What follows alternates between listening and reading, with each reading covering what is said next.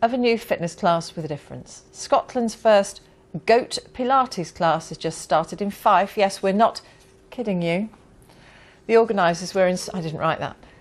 The organisers were inspired by goat yoga, which has taken America and social media by storm. And our reporter Louise Cowie has given it a go. Now we're breathing in and breathing out. If you're into yoga, you'll be familiar with downward dog.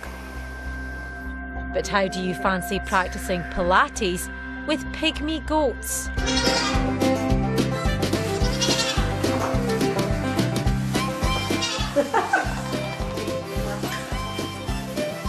No kidding, that's exactly what we're doing at this class at Belcraig Farm in Fife. Meet twin sisters Mabel and Hazel.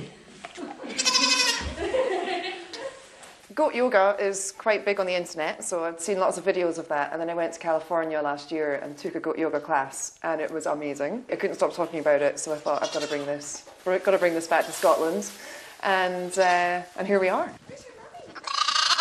Well, we always wanted pygmy goats ever since we got the farm, and when we got a pair, our mutual friend introduced us to Jo. She was looking to do goat Pilates, and it was just the perfect mix, really. The goats love doing it, they have a great time. It gets them to meet different people because they just love people so much, they're so sociable. Lower.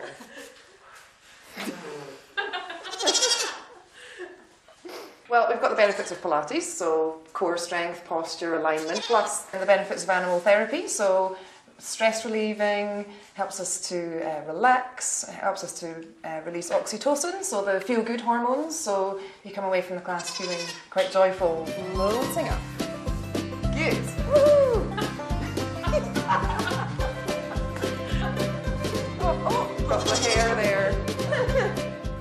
A plank can be difficult enough as it is, let alone with a pygmy goat in tow. Certainly a workout for the abs. Oh. I love Pilates, it's helped me a lot with back problems and what have you, but I didn't expect to just enjoy the goats so much. They really add that element of kind of getting out into the countryside. It's very uplifting and you just come away so happy and calm. Well, most of us don't get that much chance to be that close to goats on a day-to-day basis. I've been doing Pilates for about 10 years and I've been to a number of different classes, and this is just unique. So you suddenly have these sort of hooves landing on your back, and they're heavy but not too heavy. It's not painful, it's just an extra. It's a bit like a hot stone massage.